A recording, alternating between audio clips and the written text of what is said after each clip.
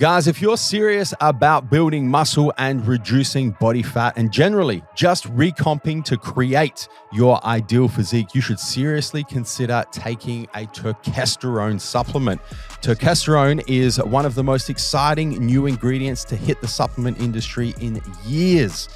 And courtesy of Creation Supplements, we have an exclusive offer for those of you listeners of the Fitness Times Business podcast who are interested in adding testosterone to your supplement stack. Creation Turca Pure testosterone at 30% off, a huge 30% off when you use the code FXB upon checkout at massivejoes.com, exclusive for Fitness Times Business podcast listeners. Guys, head to massivejoes.com, throw a tub of Creation Supplements Turca Pure in your cart, pop the code FXB on checkout, and you'll save yourself 30%. Let's get down to business. Thanks for coming out tonight. I wrote me a manual, a step-by-step booklet for you to get. Oh, I make money move. You can't see me, my time is now. What up, guys? Welcome back to the Fitness Times Business Podcast, the show created to provide you with the practical and strategic advice to help you level up in fitness, business, your career, your relationships, and your life. My name is Joseph Medsel. I am your host, and I have a very special guest for this episode of the podcast. Welcome, Emma Bowman. Thank you for having me. I'm so excited for this chat. It's an absolute honor to have you on the podcast, especially because this is your first ever podcast, if I'm not mistaken. Yeah, you're right. Yeah. So we're throwing you in the deep end. You sure are. I said we were just preparing for the for this podcast off camera, and I said, Emma, knowing that this is your first podcast and knowing that you are naturally introvert, I won't tell you how many people listen to this podcast. Please don't. Not until after. We'll save that for after the show. But it's an absolute honor to have you. I'm super excited about this chat. There are so many unique insights that you have to offer through your life experience. And I want to start by giving you a little introduction to the listeners and the viewers that this may be their actual introduction to you. They've never heard of you before. They don't know who you are. But to a lot of listeners and viewers, they will know who you are, and they may know what they see on different social media. But I want to give you a little bit of an elevator pitch, and then I want you to tell your origin story. So for those of you who are meeting Emma for the first time, Emma is a posing coach, very reputable posing coach, also an online coach. Emma is a wife, almost married 20 years, if I'm not mistaken, coming up to 20 years, a mother of 3 children, boy and 2 girls. How old are your children? 12, 10, and 8. Okay, so 3 children, and South Australia's first ever IFBB Bikini Pro. And of course, an TMJ apparel sponsored athlete. You've got a whole lot going on, Emma. I really do. There's a lot going on here. But let's start with your origin story. Tell us a little bit about Emma Bowman. All right. So I guess going way back when I was at school, probably 15 or 16 years of age, I tried a lot of different sports and I failed miserably at anything to do with bull sports. Yeah. I was a horse rider and a dancer, and I wanted to be an actress. Oh, wow. So my sister was into fitness, and I tried triathlons and I tried netball, and nothing really gelled with me. I wanted to keep fit, but it was for the wrong reasons back then. Mm-hmm. And unfortunately, from around the age of 15, 16, I developed an eating disorder, and that was bulimia, and it was quite serious. And it was, something I kept to myself. No one knew. My family probably know now if they're listening to this. But, I've been open about it before because I think it can help people realize that there's a way out. So I had that eating disorder for a good 17 years, and I was involved in the gym. I'd go to the gym, but I would overtrain. I wanted to be skinny. And back in my day, it was all about magazines and it was about the waif look. And all the supermodels, and I would just strive to look like that. With my body, it was never going to happen. So I did some horrid things to myself, the way that I treated myself for all that time. And yeah, I was in the gym. On the outside, I looked fit and semi-healthy. But what I did behind the scenes wasn't great. So I was in the gym. I would, like I said, overtraining. I do back-to-back cardio classes and never touched a weight. And it wasn't until I saw an amazing woman come into the gym, and she was ripped. she was so shredded. And she was older. She would have been probably 50 years of age. And she started doing chin-ups right in front of me. I think I was, struggling away on a bike or something. And I very, very shy back then. But I thought I have to know what this lady's done to look like that. It was extraordinary. So I plucked up the courage to go speak to her. And she said, you need to lift weights. And I'm like, yeah, I lift weights in body pump. And she's like, no. And she actually used the words of, you have to lift like a man. And back then, that's all there was in the weight section. It was just guys. That was why I wouldn't go. I found it very intimidating. Yeah. And just in terms of timing as well, just to put some timing around it, this is like 25 years ago now, right? So this is not, 5 years ago. This is fitness back in this is late 90s. Yeah, I grew up in the 80s, 90s. Yeah. So a lot different to how it looks now. Like you go into a gym now and it's like there's more girls in the weights room than there is guys. Thank God. Back then, yeah, right? Back then it was like guys would be lifting the weights and girls would be in either the cardio room or the aerobics room and doing the classes and all that sort of stuff. It was a lot different back then, just to provide some context to how it is now, right? 100%, yeah. Women didn't go in the men's area. Like it was that was extremely intimidating. You would go to the gym to lose weight. That's where you would go. You would go there to get skinny. They used to have classes like that they would promote that kind of thing. Back in the days of, popping diet pills and, 0-calorie diets and crazy stuff like that. It wasn't about retaining muscle. No, not at all. And certainly wasn't really, no one cared about getting strong. But yet the girls wanting to look toned. Little did they know that it was about, you got to weight train to look toned. I asked the lady and she told me you got to lift like a guy, and she said you need to get your protein lifted. I'm like, protein? Like, what do you mean? And she said you need to eat protein like every meal. So that changed my concept of how I need to fuel my body for once rather than starve it and then get rid of it, or if I did purge and binge and all of that crazy stuff I used to do. It really flipped a switch for me. And I then just started researching like crazy. I've got a very addictive personality, so it became my thing. I just researched, and I fell in love with it. And from that point, I changed my training style, probably the next day. Changed my nutrition. It really was almost overnight for me. And the changes I saw in my body happened quite fast. I could always feel that I had, abs there, but I could never see them. And as soon as I started lifting well and eating well, suddenly I looked like fit and I looked strong and I looked healthy. So that was the change for me from being a cardio bunny into weightlifting. Yeah, that was the introduction. It was, yeah. And then I guess your kind of career starts developing then as well, right? In the early 2000s, 2001, I think it was, you joined the police force, yes, or the police academy, I should say, en route to becoming a police officer at 20, 21 years old. Tell me a little bit about that. Yeah, so when I was, when I left school, I tried out for NIDA, which is a acting school, and I didn't get in. It broke my heart. And so suddenly I kind of went, well, I need a secure job, something that pays well. And I thought, well, what's better than government? So I got into the police force and did the academy, and put the uniform on and did the thing. And I did that for a good 12 years. And yeah, I never really felt like it was me. It was something, you put your uniform on and you have to we were told to act a certain way, be a certain person, react a certain way, no emotion. And that is just not me. But I would play the role. And so in that, I found it never sat well with me. And then that's when, around that time when I met my husband, and then we got married.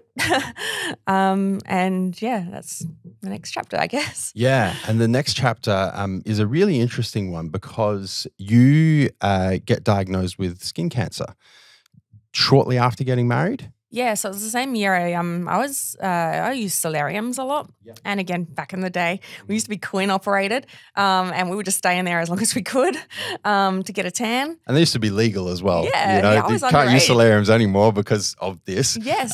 Yeah, but back then, yeah. Crazy. And, you know, you'd put the oils on and you would bubble underneath and you'd be like, yeah, I'm going to get tan from this. And, you know, again, it's one of those things of you knew the risks, but you just brushed it away because you thought it won't happen to me. Yeah. I'll be the exception. Yeah. Until it is you. And yeah, I got diagnosed with melanoma in my arm. Got the phone call from the doctor and it scared the living daylights out of me. And thankfully they got it early. It was a decent level, but they got it all out. I've got a decent scar on my arm from it. But it definitely made me realize, reevaluate life a little bit about what's important and how life can be quite short. And so I knew I wanted kids. And so we got to it pretty quick after that. Yeah, no doubt. And you're in your mid-20s here, right? I was, mid-20s. Yeah, mid-20s, married, skin cancer, decide that, you know what, your husband and yourself, we want to have a family. Let's try and have a family. And I guess you had these plans for how that was going to work. And then what happens? Yeah, the whole white picket fence thing. Yeah. Ticking all the boxes. But unfortunately, it didn't work that way for us. So, you know, I still hadn't found the gym for weightlifting at this stage. I still had the eating disorder. I was still going to the cardio and all of that. The weightlifting was much later on. But yeah, we tried for children and we got pregnant, and a bit naive, we shared it to the world and to the family, and unfortunately we lost that one. And from that point on started a really hard time in our lives, where we had to eventually use IVF. And we suffered numerous losses, many operations, every medication under the sun. And we just kept getting pregnant and losing. It was a very, very hard time. And I'm getting emotional about it. And, you know, that was the time that I decided I have to get healthy. So I dropped the eating disorder, again, pretty much overnight, to try and focus on my health. Physically I changed. I looked completely different with all the steroids they put through you and the hormones they put through you. And I would store my medication in the fridge at work, and my workmates didn't know. We didn't tell anyone. And we were eventually told that we couldn't have children. We looked up adoption and all sorts of things, surrogacy. I had some amazing friends offer. So we were quite desperate. And eventually, we were told that we couldn't have kids. And I went, hell no. Screw that. It must have been incredibly difficult though. It was. That going through that, you know, especially on the back of the melanoma, and then going, no, like I'm reevaluating what's important in my life here. This is what we want to do. We want to start a family. This is how our life is going to look. And then, you know, coming up against those sorts of opinions, right? And everything that kind of goes into that. It must have been incredibly difficult. Yeah, it certainly was. And, you know, we just dealt with it between us, and I think being in the police force helped with this because I became very black and white about it. I had to remove, for me, it's different for everyone, I had to remove emotion from the whole process. I had to just do the thing, go for the injections and just follow the process of getting this done so I could have a baby. So, you know, they would ring us up and tell us each time that we were pregnant, and it was horrible because they would tell us at 6 weeks and then knowing that you would probably lose it. So it robbed us from the happy side of falling pregnant and all of that. But I'm forever thankful to science and to the process, because eventually 4 years later, a lot of money later and a lot of pain and tears, we fell pregnant with our first. And that's Lockie, and he's 12 years old now, and he's amazing. And yeah, from there we stored the eggs, and we had Ivy 2 years later, and then 2 years later from that we had Violet. Incredible. Yeah. Amazing. Yes. And I can tell by the smile on your face that, no doubt I have absolutely no appreciation for how difficult that period must have been for you. But you gleaming from ear to ear, right? So 100% worth it. 100% worth it. And they are my everything. Yeah. Absolutely. Yeah, Absolutely. definitely worth it. So, people lose hope so easily in IVF, and we just consider ourselves extremely lucky. Every day I'm forever thankful that I've got them in my life. Absolutely. Next chapter, after you have your 3 children, and then really the next chapter is you start to really look into fitness from a competitive perspective. Yeah, yep. So that was when I met that woman in the gym. Yeah. To lose the body weight from pregnancy weight and all of that I went through, I did my HIIT stuff and did my bloody horrific exercises to try and drop it. And eventually I actually did drop it just by doing a lot of cardio and a lot of that stuff. It wasn't fitness, it wasn't strength based. And then the lady walked in the gym, and that's when I kind of shifted my mentality around everything. Nutrition and training style completely changed up.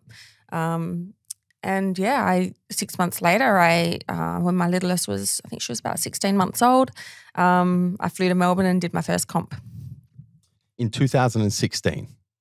Yeah. Around about. About. If I've got my dates, if I've got my years correct, 2016. Why did you travel to Melbourne to do your first comp? just out of interest? Because I didn't want to compete in front of my hometown. I was embarrassed. I think it's a bit of a misconception that a lot of athletes are, full of themselves and, extroverted and all of that. And I'm not like that at all. And so to compete in my hometown in front of my family and my friends, that kind of scared me a lot. So I thought, well, I'm going to fly to Melbourne and see how I go, get the nerves out the way. I was very nervous, shaking on stage and all sorts, and get that out of the way and then come back for the SA show. Yep. And so you come back to SA, do your first show, didn't win. Yeah, I won in Melbourne, and then I came back to SA and I didn't win. Yeah. And I didn't like that. And it's funny because I never thought of myself as a competitive person, but it was more so for me. I knew that I could do more and bring better. So I gave myself another year, and I just had this fire inside of me that just went, I'm going to blow them away when I come back, and they're not even going to recognize me. Yeah. And then 2017 rolls along and you do exactly that. I did. Right. And this is with the federation you were competing with at the time was INBA/ICN as we now know it. You turn pro in ICN, you go and do the pro shows in Thailand as a pro and pretty much win everything. Yeah. I did the state show and I won fitness pro card, and then I went over and tried for my sport pro card and won that too. Then over 2 years traveling to Thailand for the pro show over there, and winning the world show twice. And it's an interesting time in your life here once again, because this is really another fork in the road for you, right? Because now you're competing, you're doing well as not just a competitor, but as a pro in this particular federation. And you decide at the time to kind of go, you know what, I want to take a little bit of a break from my career as a police officer. And I guess you'd identified really kind of a business opportunity, right? As a posing coach, as a nutritionist, as an online coach, and you wanted to kind of scratch that itch a little bit. So you go and put I guess you call it a career break with the police force, 5-year career break. And you're like, I want to go and explore what I can do from a business perspective in the fitness industry. And talk to me a little bit about how that plays out. Yeah, so there was a lot of interest, obviously, when I competed within my workplace, eating all the food that I was eating and then standing on stage. A lot of them hadn't seen it before, but they could see my results. Yes. So I ended up, getting asked by a lot of police officers to build meal plans for them, to help them, to give them training advice. And I was just, giving a lot of free advice out there. I loved it. I was so passionate about it and still am. And I thought, I've never felt passion like this in my life, like for a job. Yeah. And I still don't class it as a job. I truly just love what I do, and I don't see it as work. And to, I guess realize I was, people are interested in this and wanting to learn and wanting to better themselves. And luckily with SAPOL, they allow us to have a career break. So I applied for a 2-year career break to begin with. And took that and started officially posing people in gyms. Yeah. Then I eventually found myself a studio. Unofficially posing people in gyms. Thanks, Good Life Gym. And then getting coaching girls to stage. And then I realized when I started coaching girls to stage that it was just like having me up there. The passion I felt for bringing another person's dreams into play onto stage just lit my fire again as much as it did for competing for myself. I just kind of built the brand from there, and it was originally called Fit Busybody. I remember. You remember, yeah. Which was really hard to say and very much a tongue twister. And then eventually just kind of morphed that into just my name. It was so much easier. And so the posing side of things really built up, the coaching, bringing girls to stage through nutrition and training as well. And it is to what it is today. And now I've moved over to a different studio, which I've been at for a good 4 or 5 years now. And it is what it is today. And then you so you do another season of competing with the ICN as a pro in 2018. And I guess then at that point you're kind of like, all right, this is, I guess, I've kind of reached my capacity here. And you start looking for the next competitive challenge. And the IFBB piques your interest, and bikini in the IFBB piques your interest. And so you start in 2019, you transition from ICN, kind of doing everything that you could possibly do as an ICN pro, back to an amateur in the IFBB as a bikini athlete. And how does that play out for you? Yeah, I've always obviously loved the look of the IFBB bikini girls. And I just wanted a new challenge physically in the gym. I looked good from the front, but I had no glutes. And as we know with IFBB, it's all about delts and glutes. So it was a real physical change that I had to make and invest in to bring a different look completely. I just started to train like an IFBB pro and had that mentality. And I remember a really good friend of mine at the time told me that I'd never be able to be in IFBB, that I'd never be muscular enough. I'd never have that look. And that was perfect. I'm so thankful. I love being told what I can't do from someone else. This is a bit of a recurring theme. It is a bit of a theme. So I kind of went, I'll show you. Yeah. And competed in the state show in 2019 and won that. There was always a bit of a fear for me going into IFBB, such a change. And, even people assuming that you had to, use certain supplements or whatever it might be to be in the federation. And I didn't know who was coming into the comp. I stick to myself when I'm competing. I block and mute everything. So I didn't have a clue who was standing on stage. I didn't even know on the day how many people I had up on the stage with me. I just got up there and did my thing and did all right. So I won. And then I went to the Arnold's. Over in Melbourne, 2019, when technically it was the last Arnold before the pandemic shut it down. 2019, you go and do the Masters at the Arnold and you come third at that point, right? And so then that kind of continues to light this fire. 2020 rolls around. You start prepping for season A 2020. You're going to go and do the pro qualifier in New Zealand was the plan. And 2 weeks before the show, the world collapses. It really did. Yeah. And I know what that feels like personally. COVID hits. You've prepped. You've done a full prep. You're 2 weeks out. How did that feel? Yeah, it sucked.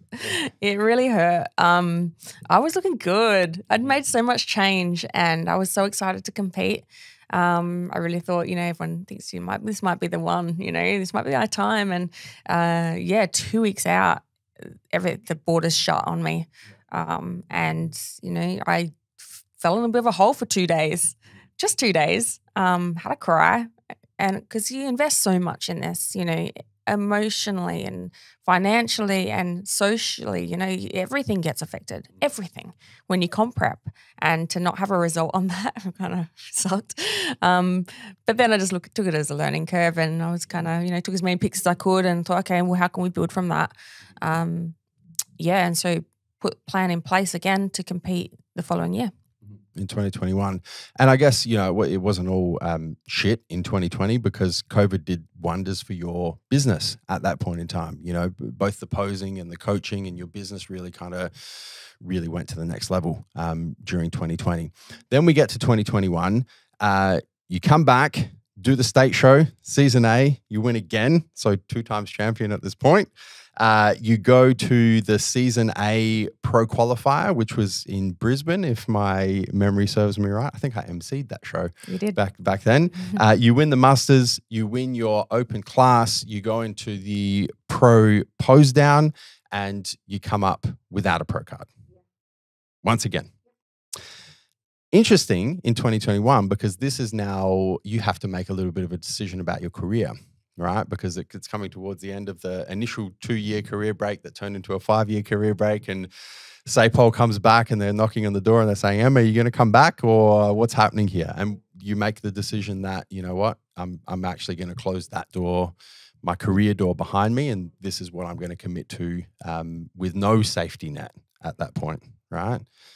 I want to talk a little bit about that decision, but I'll come back to that because I then want to get into 2022, last year.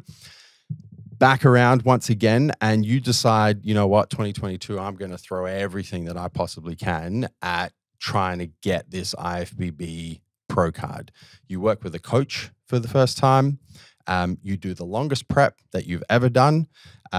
Your intention at that point was always to travel to an international pro qualifier and compete, but you were in shape. So you're like, you know what, I'm going to do the SA show again. Win it for the 3rd time, 3 times undefeated champion. You go to the pro qualifier once again in Brisbane for season B in 2022. You place 2nd in your open category, so you actually don't even make it to the pro pose down. And I remember being in a Uber with you on the back on the way to your hotel after that, and you were saying, no, I'm going to Japan and I'm going to go and see what I can do over there. And so a week later, 2 weeks later, you go over to Japan, you win your class, you win your pro card, you go into the pro lineup, you become South Australia's first ever IFBB Bikini Pro, you make your pro debut the same weekend. Fantastic. Yeah, great result. How did that feel? Really good. Yeah, I can imagine. I actually allowed myself to celebrate that one. Yeah. Yeah, it was amazing.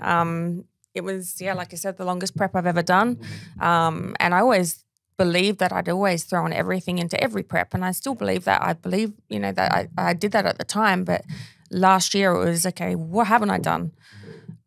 What is it? What haven't I done? So, okay, well, I haven't gone overseas. I haven't allowed myself to get a coach. So yeah, I asked for some extra eyes on me, which, you know, I'm sure it's definitely paid off. You know, I went over. Japan was always going to be the goal, but I'm glad I did nationals because I got great feedback at nationals, and I changed things up for Japan based on that. And you've got to listen to the judges. You've got to listen to the feedback, which is what I did. And yeah, Japan liked it, and did it right in the pre lineup. But yeah. Yeah. Amazing. It's an incredible story. And there are some recurring themes here and a few things that I really want to take a deep dive into. The first one is, this keeps coming up time and time again, where you have this attitude around, there's 2 elements to it. It's an attitude of never giving up, right? First and foremost, whether it's got to do with being told that you can't have children and going, you know, I don't care what you say. I'm going to continue to do what needs to be done, commit to the process, and I will not give up. I don't care what gets said about this. When it comes to the competing side of things, you know, the number of times that you just kept coming back, didn't get the result. Okay, I'll go again. I'm going to keep coming. And the number of people, like you mentioned, that said you'll never do well as an IFBB bikini athlete. You just don't have the genetics for it, or the physique for it, or the stage presence for it, or any of that sort of stuff. And you're like, no, I'm this is what I'm going to do. I'm not going to take no for an answer. What are your thoughts on, there's two types of energies, right, that people will generally use to fuel this attitude of never giving up. On one side, there's what people generally refer to as dark energy, which is, I'm going to do this to prove to the people who said that I couldn't do it, I'm going to prove them wrong. And that's going to be my dark energy. On the other side is bright energy or light energy, which is, no, I don't really care about what other people say I can and can't do. This is more about proving myself right. From the way you tell your story, you tend to swing towards the dark energy aspect of it a little bit more, right? If you listen to my music in the gym, yeah. I'm not going to take no for an answer, and it's almost like you feed off that dark energy a little bit. Would you say that that's true? I think you've hit the nail on the head there. Yeah. When I train, I use my emotion when I train. Do not approach me when I train. I'm quite aggressive when I train. The music I listen to is nasty.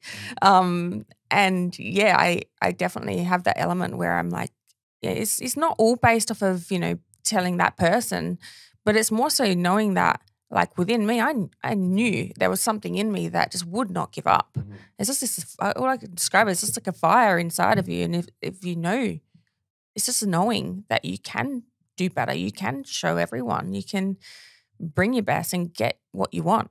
You just don't give up. Where do you think that comes from? I think, honestly, I reckon the IVF process probably was one of the big ones for that, because it was such an emotional journey that is unparalleled. I mean, what you're dealing with, you're talking about human life that you're wanting. It's just, there's nothing that compares for me. So that in itself built who I was. And then, even the policing background that I've got, that it was very structured, and, you've got to be adaptable to some degree. I say it's structured, but you've got to be adaptable because shit can change so fast and you have to react and change to that. So I think it's that masculine side. I definitely have a high masculine side to me rather than feminine. And so I pull from that. I definitely pull from a masculine side when I train, with the concept around comp prep. When I'm in the zone for comp prep, it's a full focus, and it's a masculine energy that I pull from. And I love it. And then when I finish out of the comp prep, then I've got to try and search for that feminine side, which is there as well. It's just a matter of pulling from the different energies. Specifically to the ladies that are listening at the moment, right? I really want to kind of drill down in here. To the ladies that are listening and have come up against an obstacle of some sort, right? Perhaps it's, IVF that they're going through. Perhaps it's a obstacle in their career progression. Perhaps it's an obstacle in their personal life with a relationship they're working through. Whatever it is. And they're just at the point where it's like, you know what? I'm ready to wave the white flag. I'm ready to just kind of give up. How do you tap into what you refer to as that masculine energy or that dark energy? Or, what can you really provide as like, this is what you need to do to just keep going? I don't think there's any external source that you can get that from. It really does come from within you. So if you've got something in the back of your head that just won't let up, that's what you need to fuel. You need to believe in yourself. Don't reach for other people to try and push you into that. You can't... If you truly want something and it's just fighting away inside of you and it won't let up, you've got to drill into that and laser focused. Do you think that there's value in perhaps even using the energy that's associated with, look, I'm ready to give up, right? And kind of using whatever the obstacle is or using whatever the challenge is as a way of actually refining the skill of tapping into that dark energy? Because you mentioned like the IVF was kind of that process, that 4 years of going through the emotions associating with that and just committing to, no, I'm actually going to use this as an opportunity to develop the skill of never giving up. Do you think that it's almost like a change in mindset, it's a change in perspective of going, this is the hardest thing I have ever gone through, but because it's the hardest thing that I have ever gone through, if I just continue to go through it, that will actually develop a skill set that I will use for whatever challenge life throws at me for the rest of my life. Yeah, I think like when you're in it, you don't necessarily think about where it can take you. But it's, for me, in all of those challenges I've had, giving up was not an option. I did not allow myself to have the option to out. No compromises. No compromises. It is, sorry, you tell me no, whatever. It doesn't change anything for me. Obviously, you know, there are points when I was one of the lucky ones with the IVF.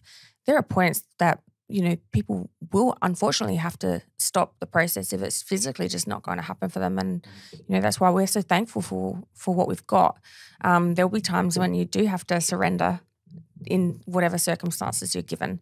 But I think if there is something that is attainable, and if you've got challenges or you've got sabotaging happening, there's a difference between self-sabotaging and allowing yourself to be is it you just being weak in that moment, or you know, is there a real chance of you obtaining that? Then you've got to push through. That's incredible. That's really, really incredible advice. And I love the contrast between the self-sabotage and the, you know, just the never giving up. I want to almost change direction a little bit, because one of the things that when I first heard that you were naturally introverted, I was very surprised. Most people are. And the reason why I was very surprised is because when you're on stage, your stage presence is world class. You know, you just light up a stage, and everybody is looking at Emma when she's on stage. And I was like, Emma's an introvert? Like, what the hell? That doesn't even make any sense. How do you do that? How do you go from being naturally introverted, to somebody who is able to effectively perform the way that you perform? And like, obviously you're confronting your natural introvert to be able to do that. How do you do that? I think for me, I just embody who I want to be on stage. Visualization is huge for me, and I teach all of my girls about it. And it sounds a little bit hoo-ha to some of them, but it's a game changer, visualization. So imagining yourself on stage and who you want to be on there, and what you want to show and bring. It's acting in some ways, but on saying that, I truly love the stage. Back to when I was a kid wanting to be an actress, I became certain roles to play, and I felt safe, and I felt it wasn't me up there, it was who I was performing as. Yeah.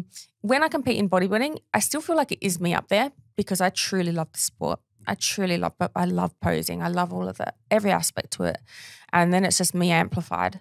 But yeah, in one-on-one, I'm great, and you wouldn't catch me at a party. You know, I'd rather be at home with my kids. So yeah, it's a funny one, and I sometimes don't even understand it myself. You know, I'm the kind of person that won't go to a pool and wear a bikini. Yet I'll stand on stage in front of hundreds of thousands of people on pro lineups in a packed stadium, and not even shake and be completely confident. So you mentioned visualization. Yes. And you mentioned that some people think it's a little bit fluffy and a little bit hoo-ha and all these sorts of things. I'm a huge visualizer. I visualize in all aspects of my life. In business, I do it all the time. In as a competitive athlete myself, I do it all the time. Even in my personal life, I'm big on visualization. I think it's not even my opinion. It is one of the fundamentals of quantum physics. How do you actually visualize? If someone's listening and they're like, yeah, okay, like I've heard of this visualization thing, and I know like Emma's talking about it when she's on stage, she kind of, visualize, but like practically, how do you actually do it? Well, if we're talking about competing, what I tell my girls, I say, if you're at home at night and you're in bed, go through the moves, but don't just go through them. Imagine yourself on stage. Imagine the heat of the lights on your body. Imagine the sticky tan that's on there and it's feeling kind of gross. Imagine the heaviness of the bikini that you've got on. The hair, the makeup, every element. Imagine looking out to the audience, seeing the judges looking straight at you. With my girls, I always bring them up to stage and let them have a little peek before they come on, so it kind of cements that and removes that fear for them as well. But yeah, the visualization, actually seeing yourself doing the thing, and in complete detail. So I only started visualizing in the last probably 3 years. Prior to that, I would always shake on stage. And generally I would do an easy class first, say first timers or whatever it might be, just to get the nerves out. Yeah. Because I would shake. I couldn't stop shaking. And then I started visualizing. And now I'm like so solid on stage, not one shake. I just feel completely calm.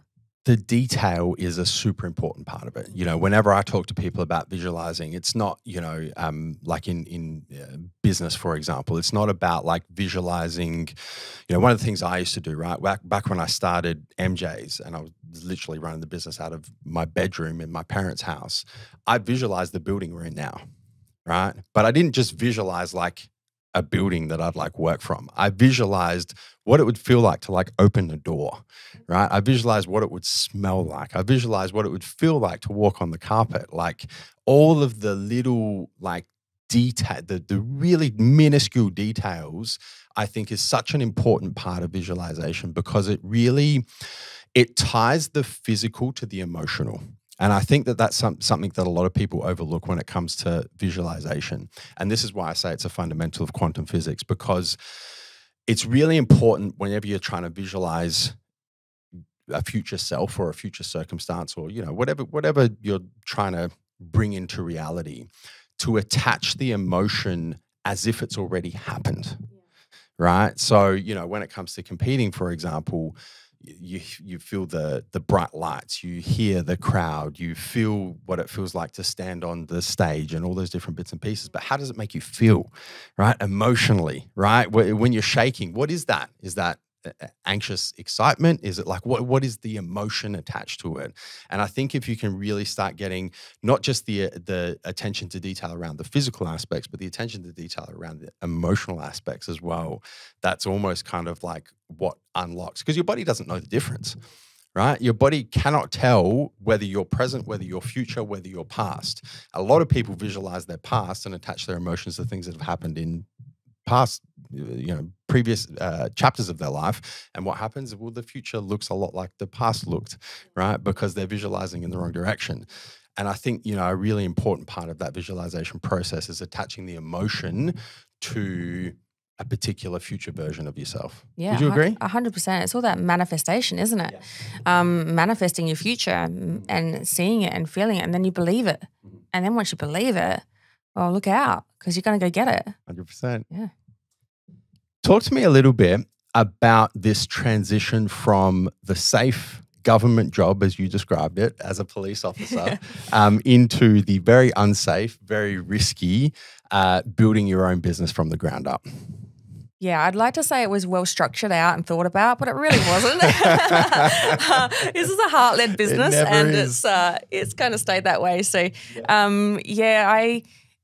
I did a lot of spiritual work on myself throughout all of this period, all this time.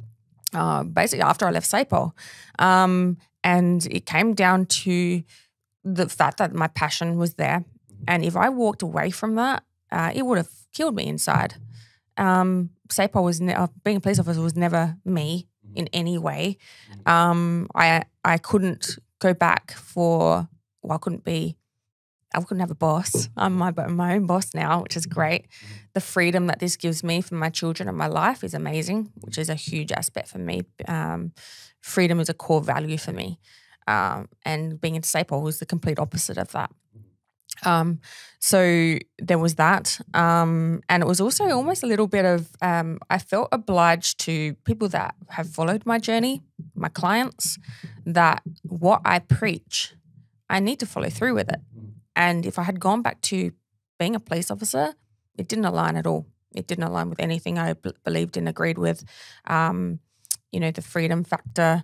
And so in the end, it was a bloody hard decision because the safety net, even having those, 5 years of doing what I'm doing and loving now, but having that as a backup was always there. I'm like, oh, even if I fuck up, it's okay. I've got SAPO there still. They'll pay the bills. So it was a huge step to finally take that contract and sign it away. But I haven't looked back since. And when I had made that decision, it kind of made me try harder with my business and my clients. It kind of, made me give more Well, because you're all in at that point, Yeah. right? Like it's the old burn. Has to work. Well, you've got no choice, No. right? It's the old burn your boats, right? Like if you want to take the island, burn your boats and take the island.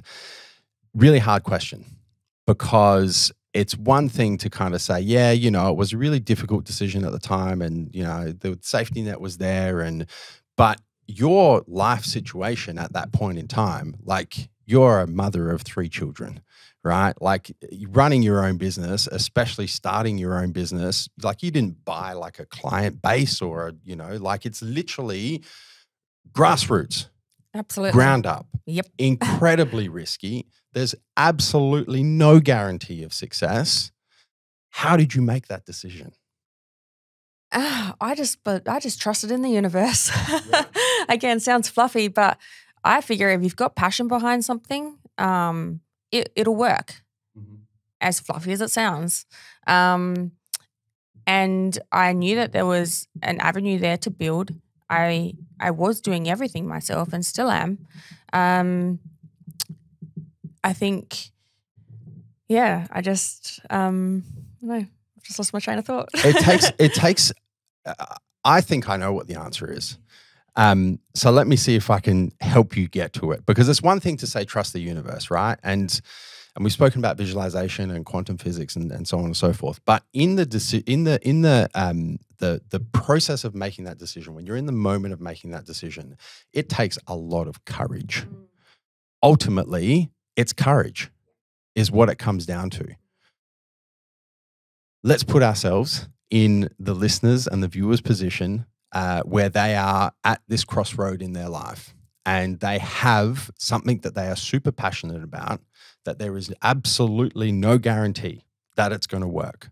But there is like the trust in the universe thing, and there's the pull to go and do that.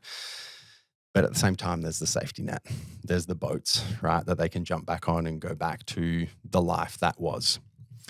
What piece of advice can you give that will help them summon the courage to take the step?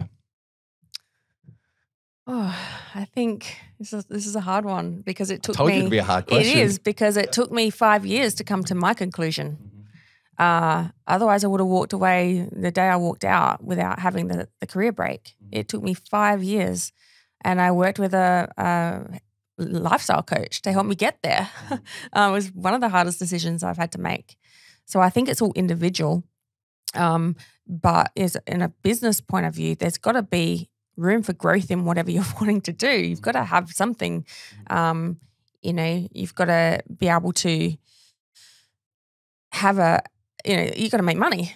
So that's the logistics side of it. So you can't just kind of pick anything and go with it. Like, you've got to be realistic. Like you said, I've got 3 kids that do a lot of sports, and it's very costly. I've got to survive. And so, for me, it was, I knew that there was an opportunity there to grow.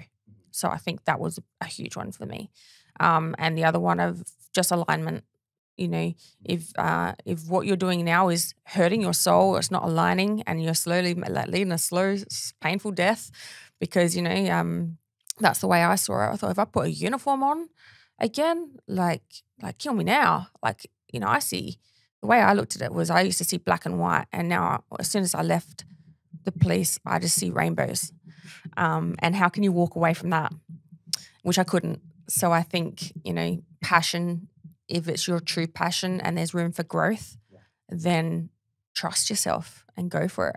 Yeah. And I think there's a little nuance here as well, right? Because there's a difference between courage and blind courage, right? And one of the things that, I deal with, a lot of people come to me with this sort of scenario where it's like, I found my passion and this is what I want to do, and I want to make a living out of it, and I'm going to be the entrepreneur / businessman, businesswoman, and I'm going to turn my back on my career that I've invested 5, 10, 20 years into and whatever.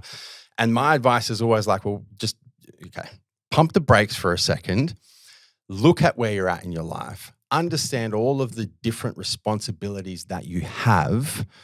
Is there the possibility to do both for a little bit, right? And just test you don't have to go and, I'm big on closing the door behind you, but you don't have to go and slam the door behind you the first chance you get, right? You can just explore a little bit and kind of go, okay, I'm very passionate about this. Can I actually turn it into a business? Does being, a lot of people think that like entrepreneurship is this fluffy, magical fucking unlock to happiness.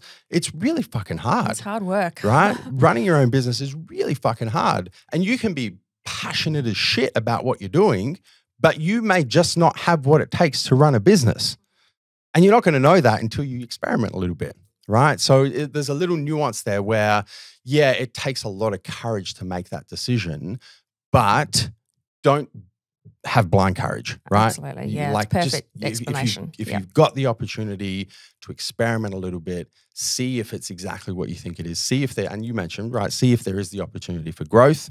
Then you'll get to the point where you can build up that courage to make that decision. And as you mentioned, it took you 5 years. It took me 5 years. And even to the point where, the 5th year mark, I got the phone call and I had a job lined up, ready to go back in. Yeah.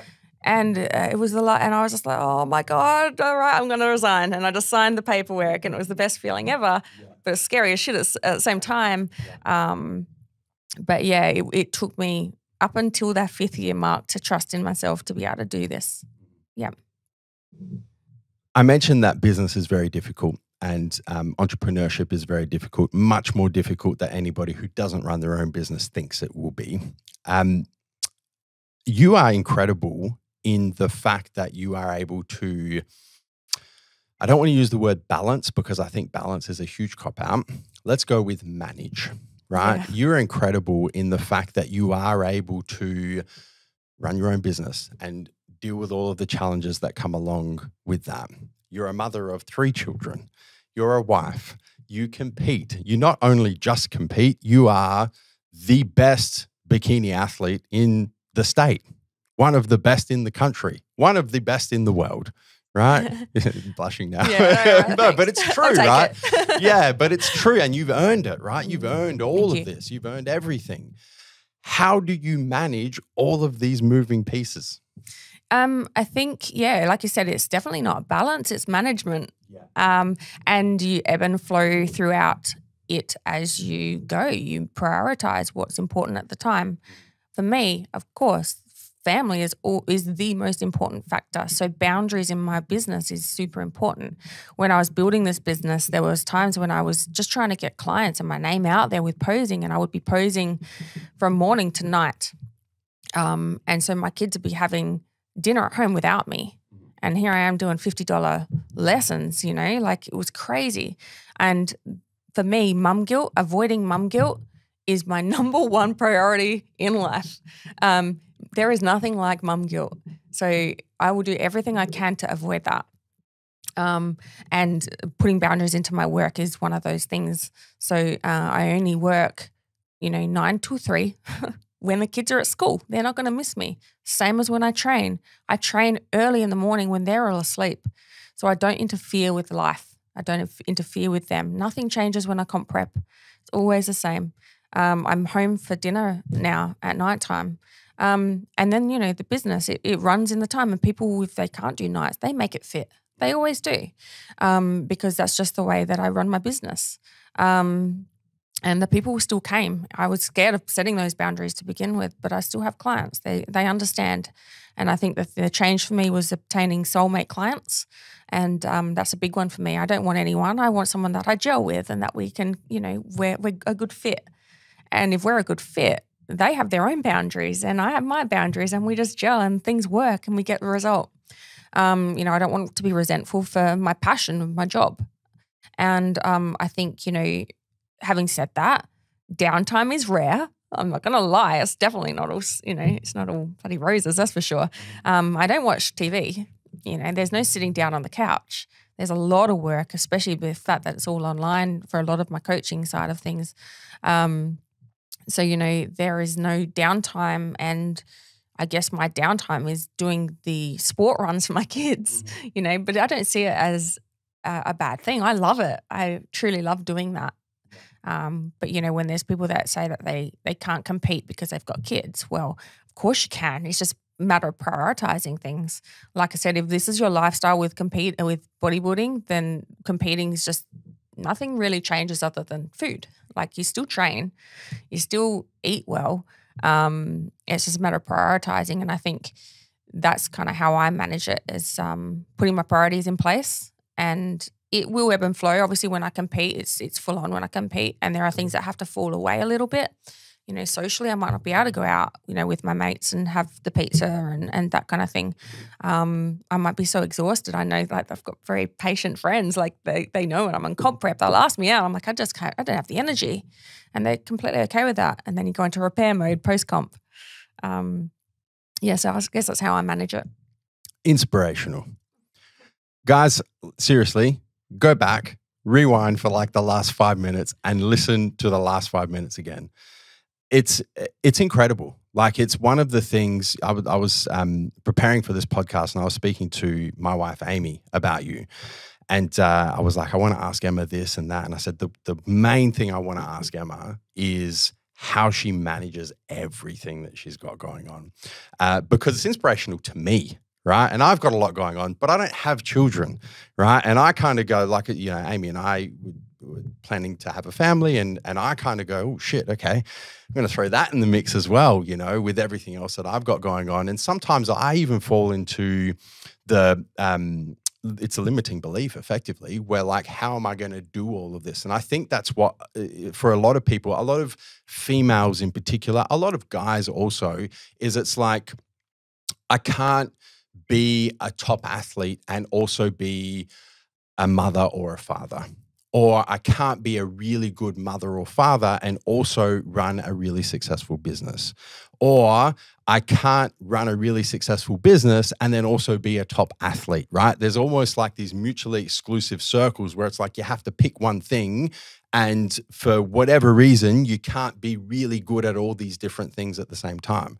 Yeah. You are proof that it's bullshit. Well, all of that's just excuses in my eyes. I mean, I hear a lot of that, and it's just excuses not to achieve a goal.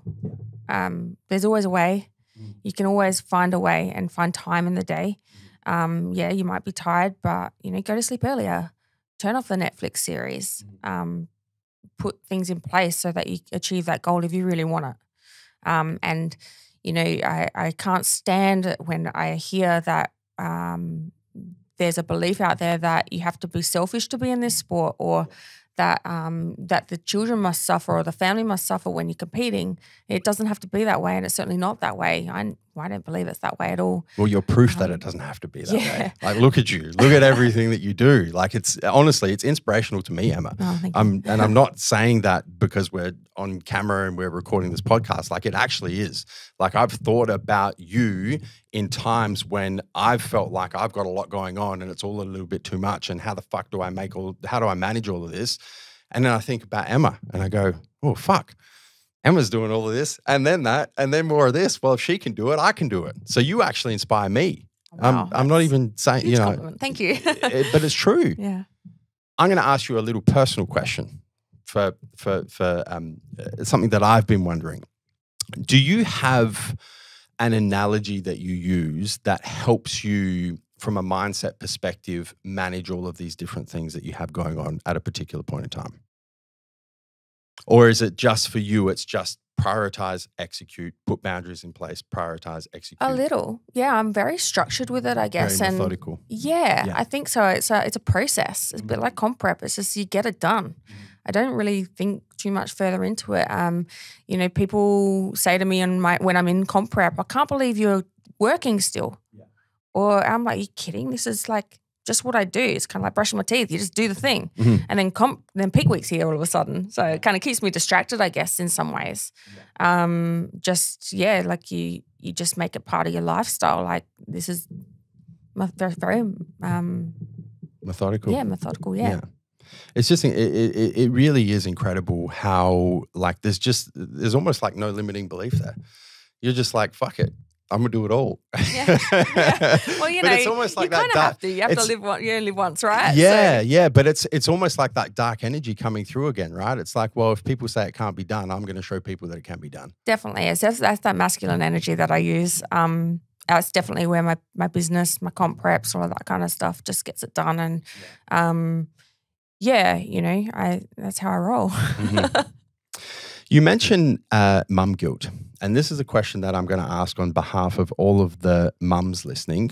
who are also into fitness or compete themselves, there is, on the male side of things, and guys, we don't get this, but I'm just kind of trying to build a little bit of a picture here. On the guy side of things, like if you're a father and a husband and you got some muscle and you go to the gym and you look good, it's like celebrated. It's, it's like the anti-dad bod type thing. It's like, yeah, he's the man, like fantastic.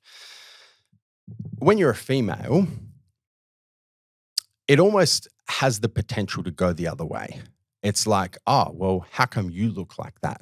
And how come you're able to prioritize your fitness? Oh, you must be selfish. You can't be a good mum. You're giving up time that you should be spending with your children. And it almost flips to effectively mum guilt. Have you experienced that? I have. I think more so for me, whether I just turn a blind eye to, I think a lot of my clients suffer that, or if it's their own beliefs that are just kind of there still that they're trying to release.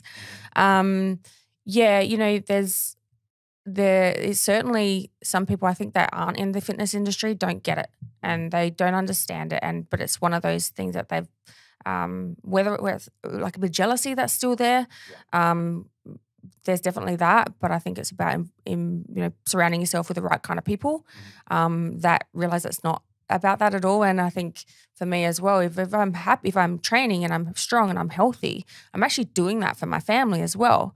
I'm going to be a better mum. I'm going to be happier, a hell of a lot happier if I'm mentally stronger. If I allow, because it is a busy life of running the kids around everywhere and doing all the things, if I'm not happy in myself, then that would be, a nightmare. So, yeah, I think there is definitely that element there. And I think mums have just, the way that society is built, that there is extra pressures on mums versus dads. The dad's the breadwinner, the dad does that, and the mum's meant to, it's still the same, even though it's, everyone works these days, but it's still that old mentality, isn't it? That's kind of there still. We're in 2023 and sometimes it feels like we're in 1950. It's a shame, but I think it's just trying to, the more people like me that can come out and show you that you can, allows another person to be as courageous and try for themselves. And then it's just it's a domino effect. If you can show it, then they will do it, then someone else will do it, and then her friend will do it. And then you realize that you can do it in a way where it's not going to affect everyone, that you can live relatively balanced. And yeah, that's kind of how I go with it. Well, it almost kind of comes back to, what we were speaking about regarding managing everything, right? It's like, well, you can't be a great mother and then also be a top athlete and then also be a top athlete and run a successful business and then run a successful business and be a great mother. It's all bullshit. Like, everything compounds on top of each other to actually make you better at everything at the same time. They're not mutually exclusive. It's not like one pulls from the other. They compound on each other, and every area of your life can increase like you're blowing up a balloon at the same time. It's just your limiting beliefs that may prevent you from doing that. And who knows where they come from, whether it's societal pressure, whether it's your childhood, whether it's your close circle of friends who are feeding you this bullshit. Like, it's just not true. And, once again, like, you're living proof that it's not true. Last thing I want to ask you about.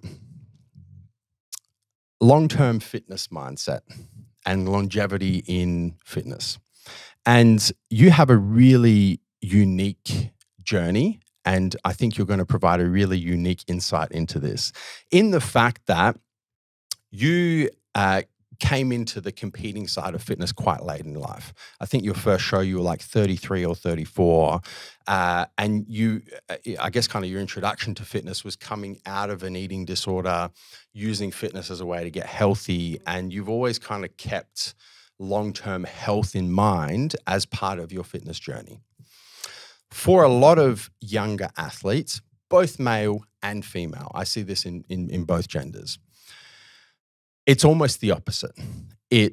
I'm going to use fitness as I'm going to look at fitness from a short-term perspective, especially in competing. I'm going to push my body as hard as possible.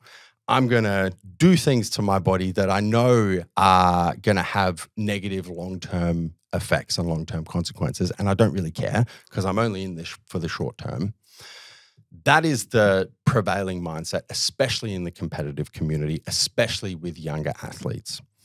You are the complete opposite of that, right?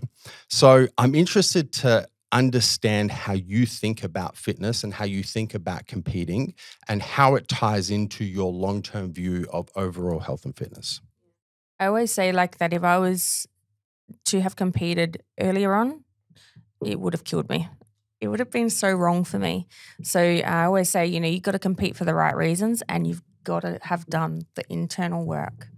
You've got to have done it, because if you don't, you'll be destroyed by it. It can't be about trying to look good for the ex. It can't be for stage photos for this once off. It can't, everyone has their own reasons, but it's got to be done for you for positive reasons. And for me, it was the complete opposite. So I'm thankful as much as I would have loved a few more years on me, I'm thankful for my journey, and I'm thankful for the internal work that I did to get to the point that I am now, where I can compete quite well balanced. And I think, long term, I can't compete forever. No one can. Why would you want to anyway? You've got to give up the competing side of things. But, the good thing about bodybuilding is you can be a bodybuilder and not stand on a stage. So you can always continue that. And, as we know, as we age, that the more muscle you have, the better the stronger your bones are going to be. So it does become about longevity and movement and being there for your children and your family in the healthiest you that you can be. And just remembering how good it feels to train. So just remove the idea of competing altogether. And we do this because we actually love training. It feels good to lift. It feels good to be strong. It's empowering. It's very empowering. So I'll be holding on to those feels once competing days are over. Yeah, absolutely. Yeah. Do you have any, and I think this might be a difficult question for you to answer just because your journey has been effectively flipped on its head, but do you have any advice that you can offer to the younger female and male athletes coming through that don't have that same sort of mindset, where they're very much like, I'm just going to destroy my body for 5 or 10 years and just go hell for leather, and then I'll deal with the consequences later, and I don't really care. I think, we were talking about it earlier about the pendulum effect. Yes. About if you're going to, at the end of the day, bodybuilding is an extreme sport. Yeah. It's extreme. Everything about it is extreme. The level of body fat you've got to get down, the things that you do, you're overtraining, you're under eating. Essentially, it's controlled diet, starvation to some degree. You got to do it the right way, and it won't be. But there's a lot of misadvice out there that's just wrong, and a lot of people are destroying their bodies for a plastic trophy, a $5 trophy. And you've got to think long term. Health is everything, and without health, you've got nothing. You really don't. And I think, especially for the young women in the industry who want to have children. I mean, it's hormonally, it can take some time to repair if you've come down quite low in body fat. It can take the same amount of time of dieting. It can take that same amount of time to, come back from that if you're lucky. So, so hormonally in itself, you've got to just be very careful with competing. So you throw in anything that you might, that your coach might tell you to take or whatever it might be, then you're dealing with something on the extreme end of that again. So there's going to be throwback from that, and it can be quite devastating for some people. So you have to think long term. Yeah, I really like the pendulum analogy. Our bodies are much better at keeping us alive than we think that they are.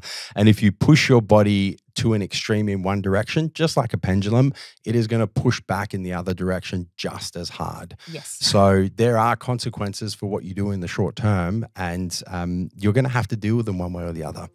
Whether you're male, whether you're female, and you're young and you haven't thought about having a family, but it is something that you want to do at some point in time, understand that what you're doing to your body now, you're going to have to fix that. Definitely. I think bodybuilders themselves, we're generally all kind of the same, like we have that addictive personality where we go hard, and it's all about the 1%ers.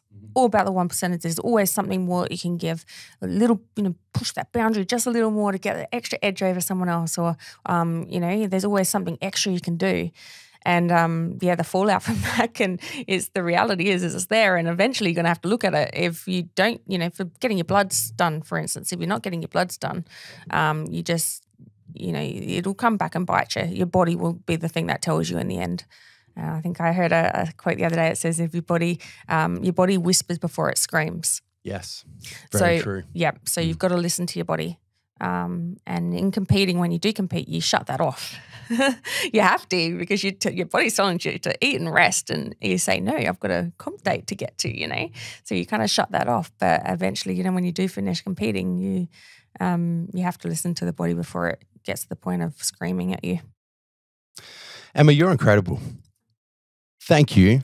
Thank you so very much for giving up your time to come on the show. And some of the insights that you've offered in the last hour and a little bit have been, honestly, some of the best insights that have ever been offered in the history of the Fitness Times Business podcast. There is just so much goodness in this conversation. And it's incredible you've never done a podcast before. I can talk. One-on-one, we're good. Yeah. You can tell me how many people listen to this. Yeah, I'll tell you when we down.